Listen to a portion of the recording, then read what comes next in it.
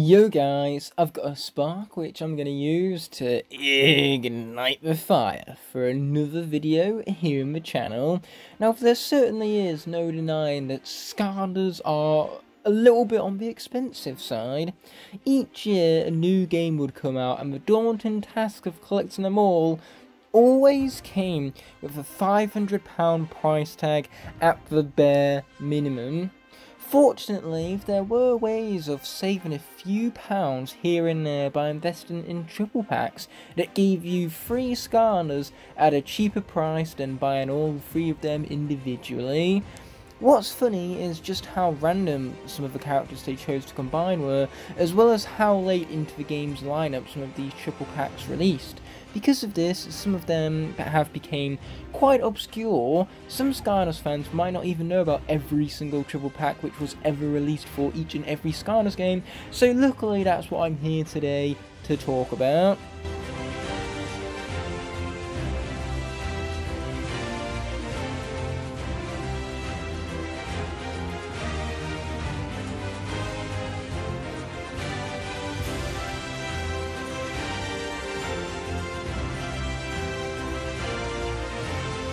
Starting with Spyro's Adventure, there was a total of 8 triple packs, meaning 24 of the original 32 characters were available in a triple pack format, and none of them of course repeated. But what about the other 8 characters, I hear you asking? Well, first of all, Spyro, Gill, Grunt and Trick Happy weren't available in any of these triple packs as they were starter pack characters. Then Slam Bam, Terrafin, Ghost Roaster and Sunburn weren't available in any triple packs either, since they were all exclusive to their respective adventure packs. Finally, Whamshell was the last Skylander to be released of the entirety of the original 32 character lineup, hence why he never got included in a triple pack and was exclusive to single pack formats, which is why you see his gameplay before you. Now let's bear in mind that the 3DS starter pack for Skylanders Spyro's Adventure possessed Ignitor, Stealth Wolf and Dark Spyro, characters of the fire, life and magic elements respectively. This led to a few oddities within the triple pack choices. Only one water Skylander was ever released in a triple pack for this game, that being Zap. And here's triple pack, Dino Rang, Hex and Zap was the only one you could get that would give you 3 elements unique to the 3 elements you got within the 3DS starter pack, since those elements, Earth, Undead and Water respectively, didn't match any of those of all 3 of the elements of the starter pack characters found within the Nintendo 3DS version of the game.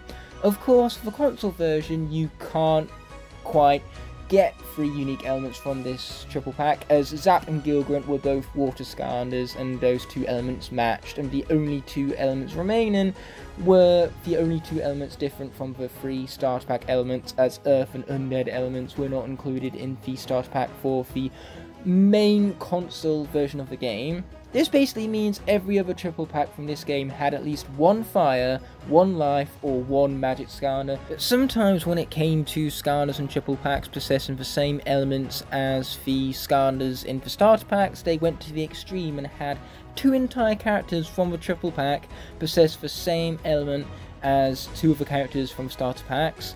I understand that this is hard to grasp without a visual, so the perfect example here would be Ignitor, Camo and Warnado, a fine triple pack might I also add, because 2 of the 3 characters are phenomenal. But the problem with it really is that Ignitor being a fire Skylander and Camo being a life Skylander means that those 2 characters both share the same elements as 2 of the characters from the 3DS starter pack.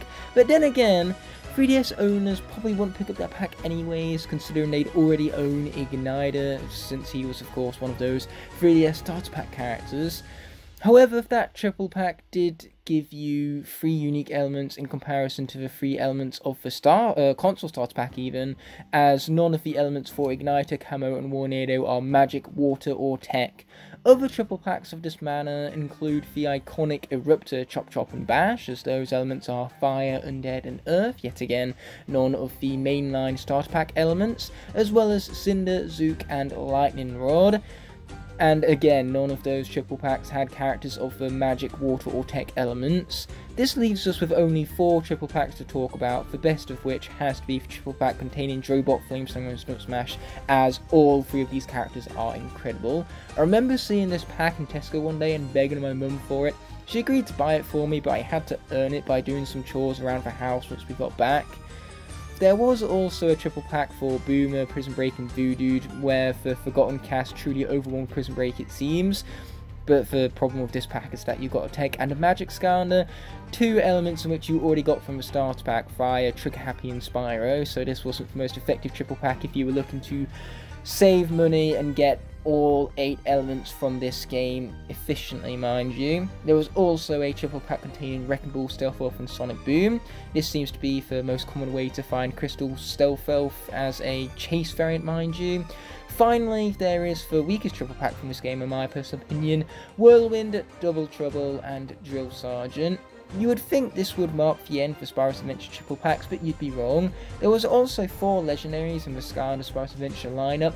This meant Legendary Spyro, Legendary Chop Chop and Legendary Bash acted as the final triple pack from the Skylanders Spyro's Adventure lineup. It's effectively the same triple pack as Eruptor, Bash and Chop Chop. Just switch out Eruptor for Spyro and then make them all legendary, and that's your final pack right there. Exclusive to Toys R Us, of course, like all legendaries from every game, and unfortunately this did leave Legendary Trigger Happy even as a single pack exclusive character along the same lines as Whamshell himself, of course.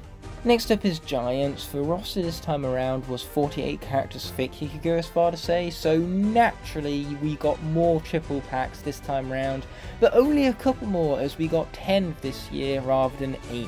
Which begs the question, if that means 30 characters in total were included in unique triple packs to one another, whatever happened to the other 18 within the cast even? Well, firstly, Giants never got a single triple pack, and the only Lightcores to get their own triple pack was Lightcore Drobot, Lightcore Prism Break and Lightcore Eruptor, a rather obscure triple pack that, but believe me, it's an official one all the same. So that adds another 5, bringing the cast already down to 35. 2 more characters were exclusive to the starter pack, that being Jet-Vac and Cynder, although Series 2 Cynder later got re-released in a single pack, targeting those who bought the booster pack for Giants and as such didn't already own her, or of those who got the Glow in the Dark version through the starter pack and wanted the regular version as well, I suppose. 2 more of those characters included Series 2 Chop Chop and Series 2 Zap, whom were included within their battle packs and exclusive to said battle packs, which leaves us with only one, that being Series 2 Drobot, whom got the same treatment as Whamshell and only ever got released in a single pack, hence why he is your current gameplay on the screen. I'm starting to notice that the single pack only characters tend to become the rarest ones. I never bought a single of these triple packs, therefore I have no personal connection to them. 7 of the 9 remaining that we're yet to talk about contained at least one of the brand new cores Giants had to offer, and it all starts with Chill, Series 2 Ignitor and Series 2 Zook. Then there was also Series 2 Double Trouble, Series 2 Gill, Grunt and Flashwing. Then there was also Series 2 Stump Smash, Series 2 Sonic Boom and Sprocket. Then there was also a triple pack containing Series 2 Trigger Happy, Series 2 Whirlwind and Pop Fizz. These next 3 are rather strange combinations, as one of them possessed Series 2 Wrecking Ball, Series 2 Flameslinger and Fright Rider, for example, especially since Fright Rider was a Wave 1 release and Series 2 Flameslinger was a Wave 2 release, and yet this triple pack wasn't released until the 4th wave of the Giants figurines, as this was the wave that Series 2 Wrecking Ball belonged to. So 3 waves later and we see the re-release of Fright Rider even, exclusive to a triple pack of all things. What makes this strange is that most people who wanted the character would have got him already, making the triple pack useless in their eyes. The next 2 contain the cores from their respective battle packs. Again, it's weird to see battle pack characters re-released in triple packs of all things. Shroomboom got a triple pack in the form of Series 2 Slam Bam, Series 2 Hex and himself. Meanwhile, Hot Dog got a triple pack alongside Series 2 Spyro and Series 2 Bash. Great for America, as this re-release finally made Series 2 Bash more easily available after months of him being quite rare. The final 2 triple packs contain Series 2 characters only, quite useless for Spyro's Adventure collectors who already had those characters. We're talking about Series 2 Lightning Rod, Series 2 Drill Sergeant and Series 2 Prism Break for one of these triple packs, and then the other contains Series 2 Stealth Elf, Series 2 Eruptor and Series 2 Terrafin. Once again, all of these packs were released at least 2 waves after 2 other characters included in said packs had already been released in their single pack forms.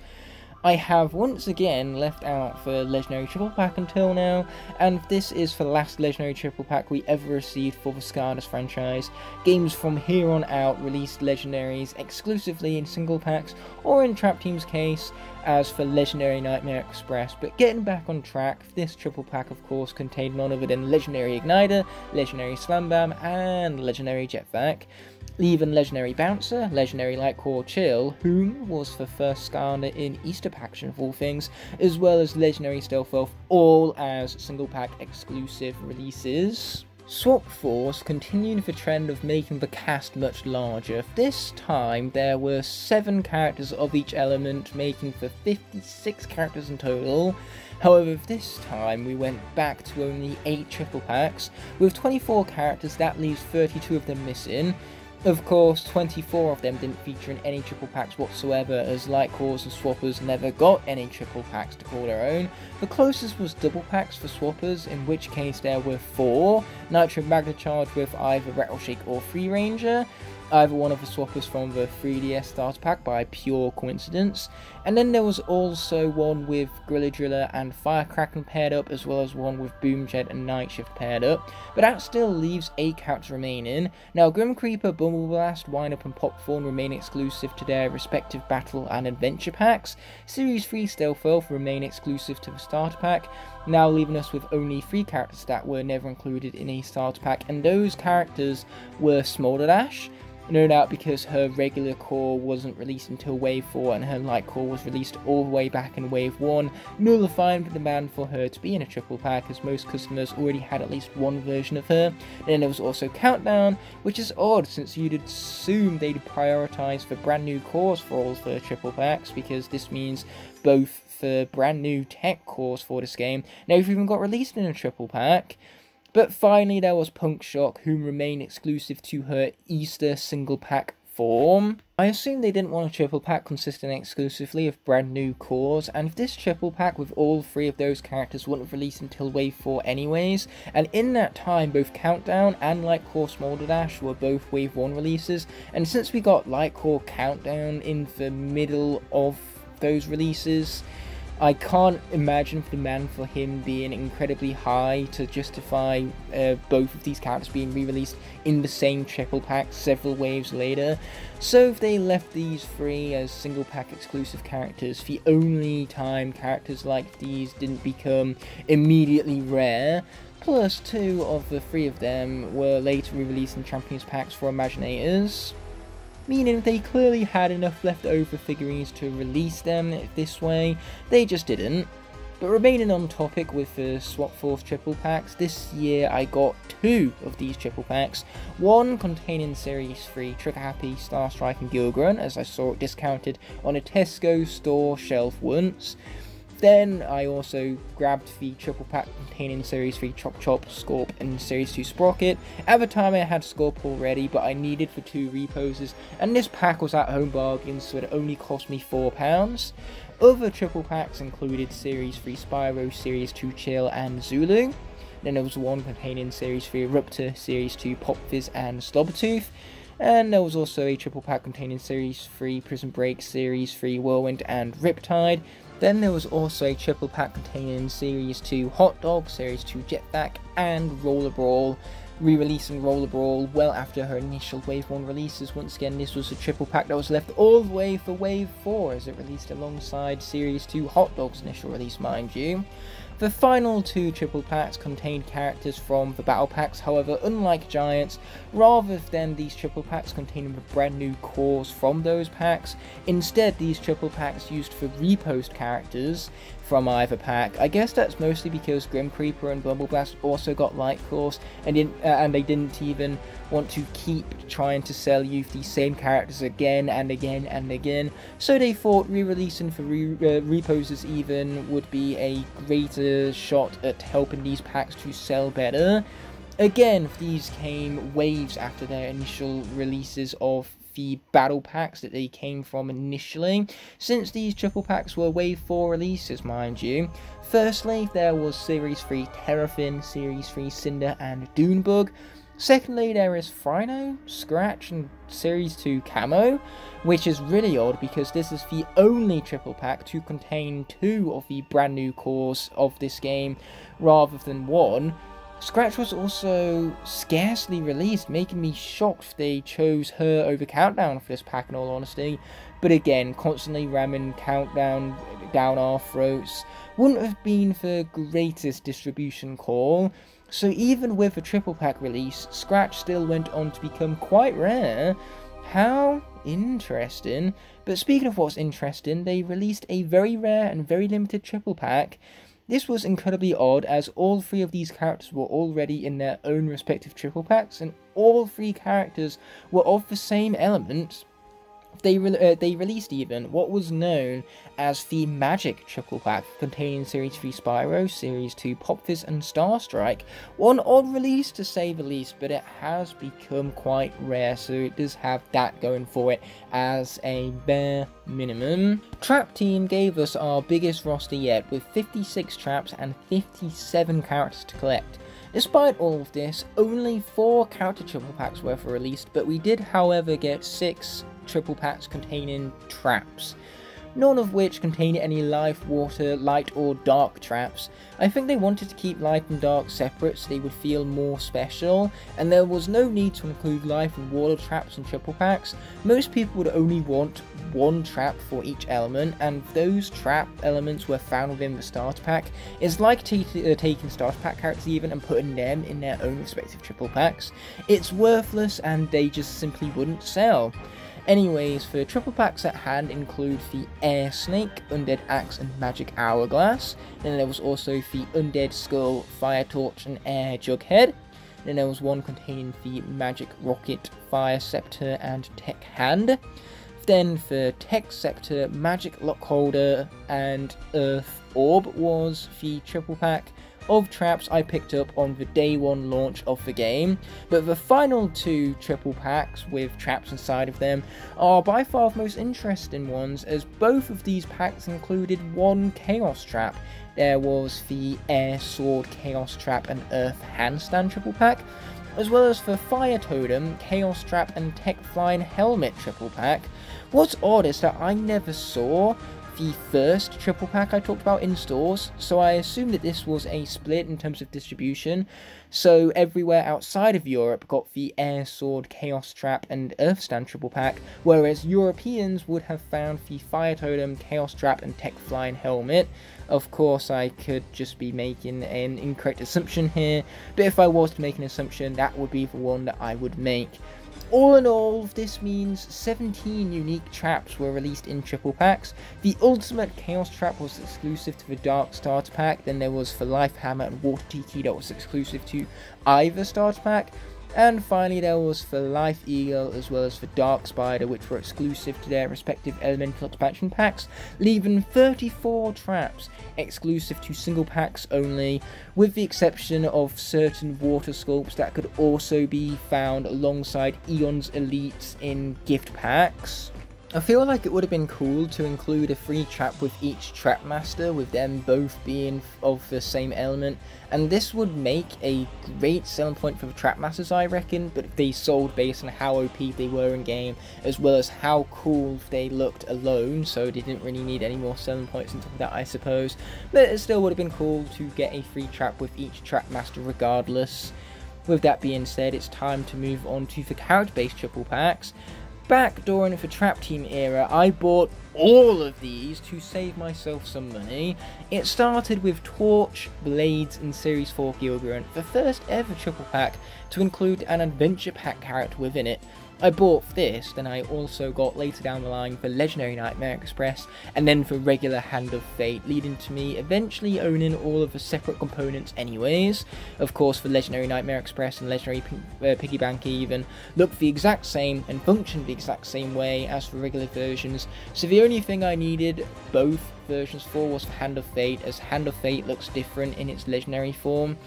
Then there was Series 2 Chopper, not Series 2 Chopper, Series 2 Shroomboom. There's no such thing as a Series 2 Chopper unless you're talking about a leak before Superchargers was officially announced. But putting all of that obscure knowledge aside, for the next triple pack to talk about right here is Series 2 Shroomboom, Chopper and Funny Bone, which I bought for £15 back when the recommended retail price was still $25, so I got myself a bargain with that there triple pack. With my Christmas money, I managed to buy a triple pack containing Series 2 Frino, Cobra Kadabra and Batspin. And then the final triple pack was Series 3 Jet-Vac, High Five and Trailblazer. With only 12 characters getting a triple pack, whatever happened to the other 45 characters? Well, minis were all double pack exclusives even, and Trap Masters were never released in triple packs either. That immediately eliminates 32 characters. 4 more were the light and dark characters. Again, they no doubt kept them separate from all of these triple packs so they would feel more special and exclusive. Food Fight was exclusive to the starter pack, and Deja Vu was exclusive to her respective adventure pack. That leaves us with 7 more characters: Series 3 Pop Fizz, Echo, Flipwreck, Fling Kong, Treadhead, Fist Bump and Rocky Roll. It also means that this year round there was never any Earth, Light or Dark characters available in any of these triple packs. You think they'd have done something like Series 3 Pop Fizz, Treadhead and Fist Bump?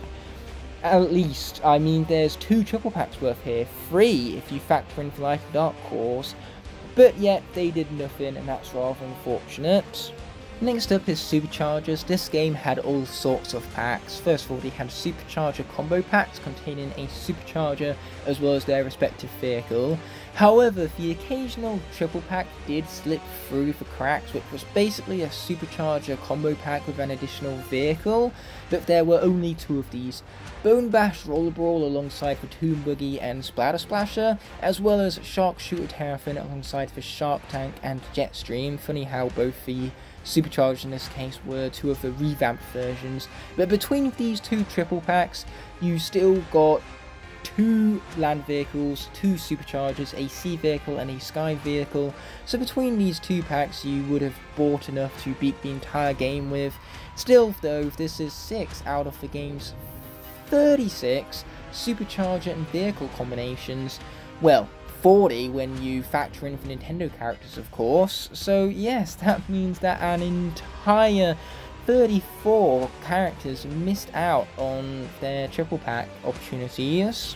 Finally, for Imaginators, of course they didn't cheap out and give you any Sensei triple packs. That's saving you too much money. You must buy them all separately. You must.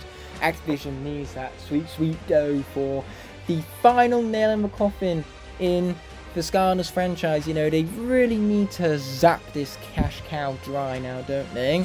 But putting all of, you know, that madness aside, there were some double packs that contained creation crystals as well as a Sensei. But speaking of creation crystals, they in of themselves were given triple packs at least. There were 4, every element being found at least once, with undead and magic even showing up twice within these triple packs. These packs included fire, light and earth. Then there was one with magic, tech and undead. Then there was one with water, life and air. Finally, there was a triple pack containing dark, undead and magic creation crystals. The most efficient way to get all of the elements, excluding fire, which was in the starter pack, was to get the first 3 triple packs I mentioned and then just buy a single dark creation crystal pack. Or get the dark starter pack and the first 3 triple packs that I mentioned about. Then you're only getting doubles of the life and fire creation crystals. Anyways, I alluded to champions packs earlier. There were 3 of these in total, and what they did is they took 3 Swap Force characters and re-released them in brand new packaging, which they renamed as champions packs. Either way, it was glorious to see the Imaginators logo and all of this repackaging, even if these were familiar faces that were just re-releases of old characters that they had excess stock of in their warehouses. But what's so frustrating about these releases is that you'd buy these quote-unquote champion packs and then realise that in Imaginators, the game marketed on the packaging of these triple packs for all things that all 3 of these characters you just bought were extremely weak in the game, All the older Skylanders, for that matter, were heavily nerfed in Imaginators. It's extremely dumb. They just wanted to get rid of the excess stock in those warehouses, and so these re-releases came in the most laziest fashion possible. But getting back on track to talk about what these packs themselves contained, one of them was none other than Countdown, Series 3 Stealth Elf, and Riptide. Two of these characters in which never got their own triple pack appearances during the Swap Force era. Then one pack included Smolderdash, Dunebug, and Series 3 Cynder. Basically the same as one of the triple packs released in Swap Force, the only difference being that Smolderdash replaces Series 3 Terrafin here. Finally, there is Series 3 Prism Break, Series 3 Whirlwind, and Zulu. Again, the same as the triple pack release in Swap Force, just with Zulu replacing Riptide. Riptide of which, hilariously enough, was in another Champions pack in and of itself. There were also two Walmart exclusive champion packs even, pardon my stutter right there, but regardless, I don't think the exclusivity helped them sell. In fact, it was more stupid than anything. But these packs were all extremely overpriced. It was £30 for 3 figures, which is more than they were worth when they were first released. And for that price, you could also get 2 entire senseis, which were more overpowered and more fun than those cores anyway. But getting back on track, the first of these Walmart exclusive champion packs contained Series 3 Stealth Elf, Series 3 Chop Chop, and Series 3 Trigger Happy. The other included Series 3 Spyro, Series 2 Eruptor, and Series 2 Pop Fizz, similar to that Magic exclusive triple pack from Swap Force, just with Series 3 Eruptor replacing Star Strike. These packs did become worth it, however, when they were on sale. I picked up the Series 3 Whirlwind, Series 3 Prism Break, and Zulu pack when it was on a 90% discount, so I got it for £3 rather than £30, and in that case, it was positively worth it, as I needed Series 3 Prism Break and Series 3 Whirlwind at the time, which leads to a fun fact. Zulu is the character that I've always owned the most versions for. Throughout my lifetime, I have owned over 5 Zulus. I don't know, I just seem to find them in abundance. Regardless, before I wrap things up, I want to mention that a list with all of these triple packs can be found in the description, as it could have been hard for you to keep up with all these triple packs as I just simply spoke about them before you, especially in a video as long as this one. Now, with that all being said and done, this video is coming to an end, but before that happens, I first want to thank all my Blazing Knights of Scotland Dragons whose support allow me to continue pumping out quality videos like this one. Without them, this all wouldn't be possible. Therefore, I genuinely appreciate every last one of you from the bottom of my heart. If you enjoyed this video, I have others you can watch by clicking on screen now, and you can even subscribe by pressing the button on the bottom right hand corner of the screen. Thank you all so much for watching, and I'll be seeing you in the next one, but until that moment arises, peace!